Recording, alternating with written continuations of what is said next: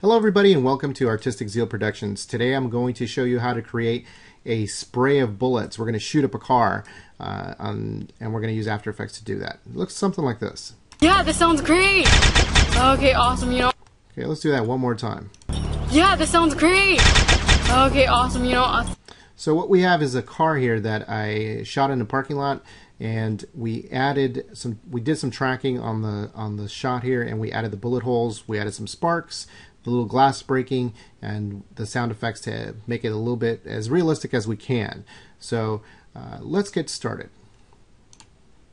So what we're going to do, I'm in After Effects, we're going to start a new composition, 720 by 486, 10 seconds, hit OK. Now our footage that we shot, I'm going to drag that into our composition here. It's a little bit too large, so we're going to transform it.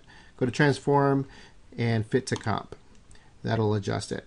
Now the footage that I shot is not on a tripod. I'm hand holding it. As you can see, there is a little bit of movement. That little bit of movement is going to add a lot to your special effects. So we want to make sure we have a little bit of movement so we can track and add our bullet holes so it sells it and makes it more realistic.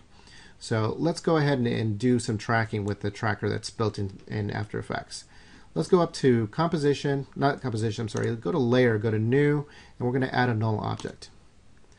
Now, on the footage, as you can see, I have Nally. Here's our actress Nally that did a great job for our little tutorials. She's passing this area here. So what I'm going to do is I'm going to track the side mirror and the door handle, and we're going to add the bullets as they pass right behind her. So the reason we're going to do that is if we track it before she passes in front, it's going to mess up your track. So make sure that when you shoot your footage that you have a clean slate, a clean area to track, so that way it doesn't get messed up and you have to manually adjust it. So let's go over to our timeline here. I'm going to drag that null object to about where we need it to start. So as she passes by there, I think we'll start there. Okay, now go ahead and select your footage. If you don't have the tracker already as a tab over here, you can go up to Window and select Tracker on there. Okay, so we're going to go ahead and hit Track Motion, and it's going to give us one track point. We want to add a second one, so if you go to Rotation over here, it'll give you the two tracking points. Now I'm going to use the side mirror and the door handle. So if you hold the keyboard spacebar, it'll give you a little hand, and you can move to the footage so you can see where you're going to put these tracking points. So I'm going to pick the first one. I'm going to put it right on that circle there. It's kind of a nice little area. The second one I'm going to move over to this keyhole here. There we go.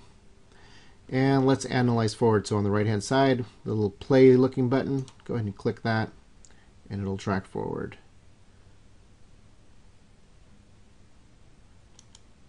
Okay, that actually looks pretty good. So if we go to our timeline here and scrub through,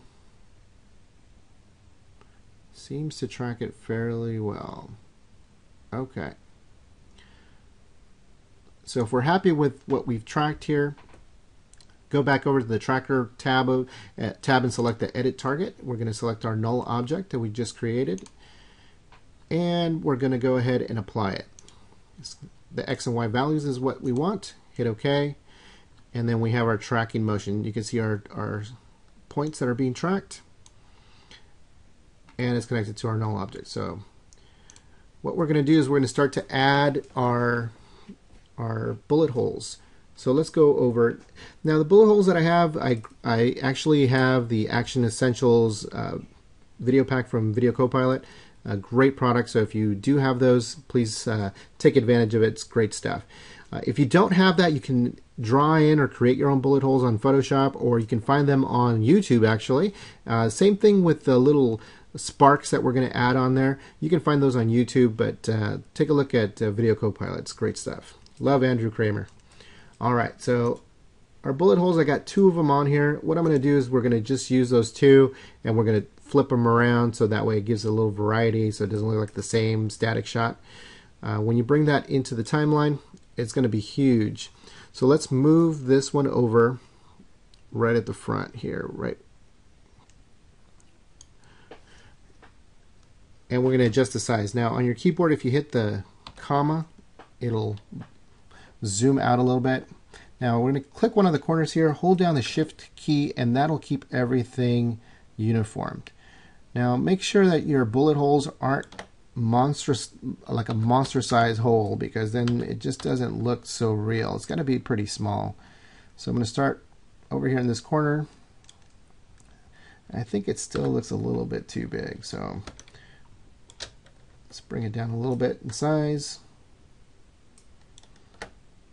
That seems to be okay. So let's go ahead and bring the second one on there. Again, it's going to be huge. So let's adjust the size.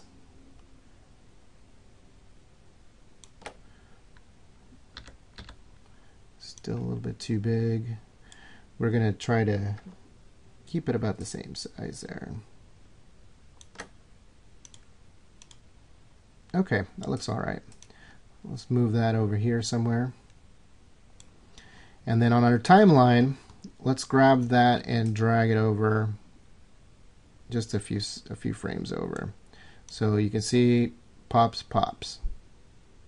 Okay.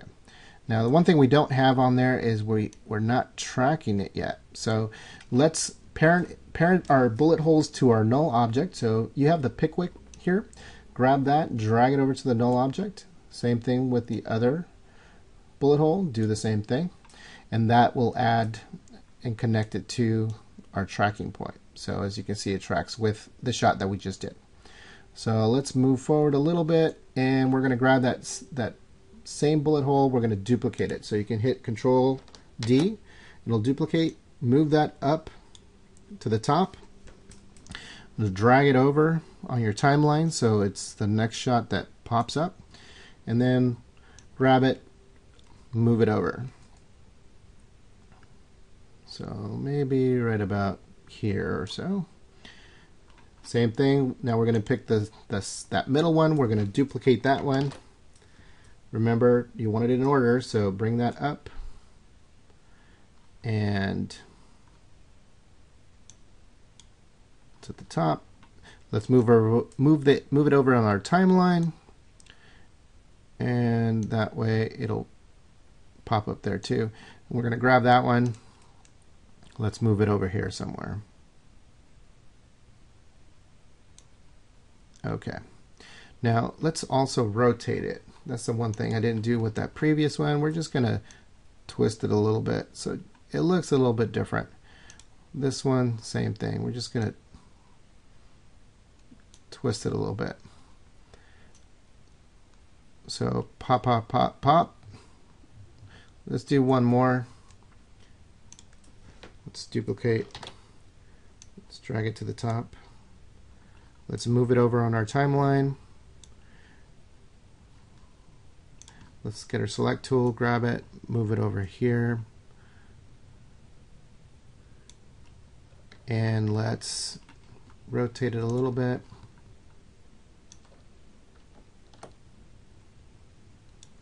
Okay. Now the last one that we're going to add is going to be, well, before we move on to the glass breaking, let's adjust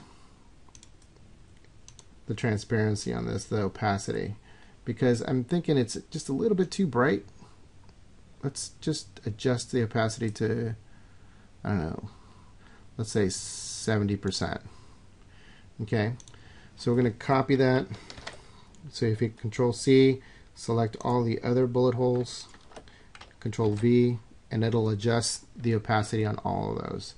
So that way it kind of blends in with the color of the car, and it doesn't make it look so stark and bright. It'll make it look a little bit more real. Okay, so that looks good. Let's zoom out a little bit, and we're going to add our glass breaking. Now I have a windshield hole, again from Action Essentials. That one's really big. Let's adjust the size.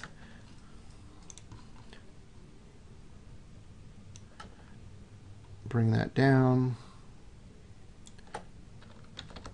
Move that over to our glass here. Bring it down again.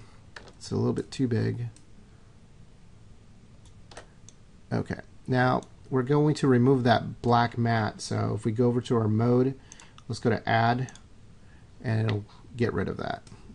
Okay, and then back to our timeline, let's move it over so that way it appears where it's supposed to.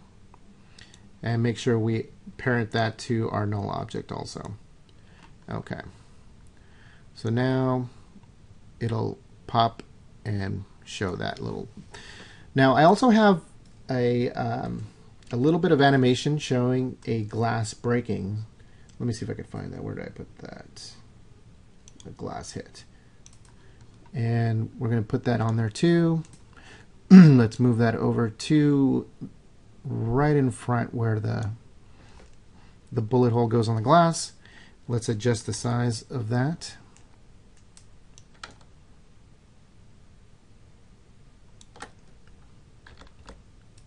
And we're going to move that right over,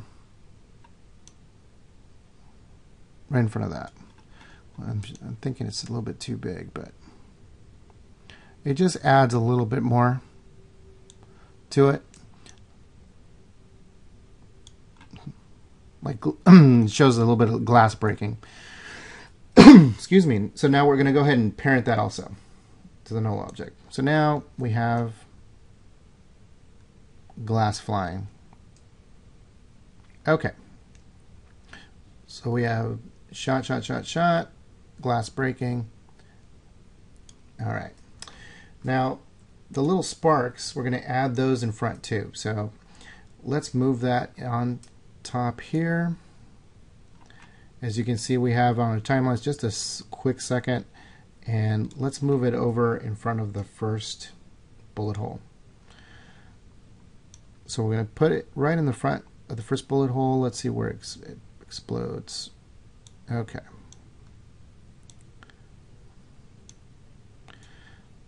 So let's adjust the size of that because it's huge.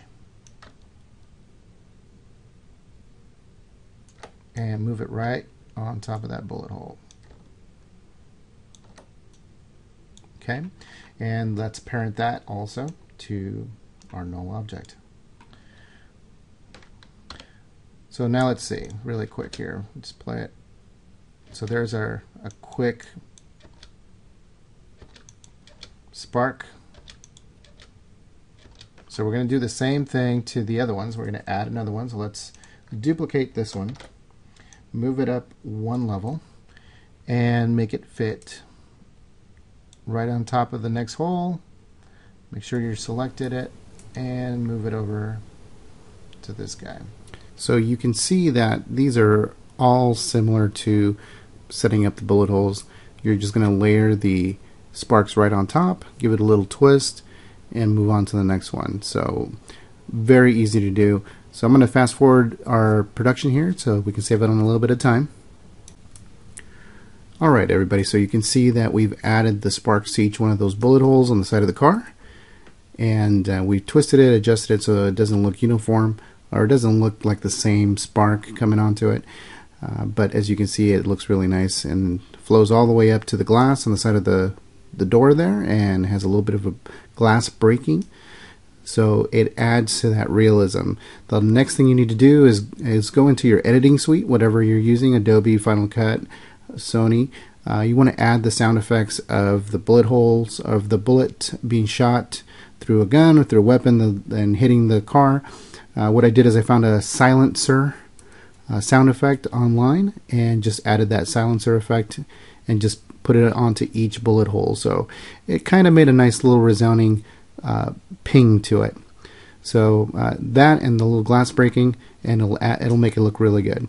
Thanks for watching, guys. If you'd like to see one of the other tutorials for this workshop, go ahead and click on those, and we'll see you next time.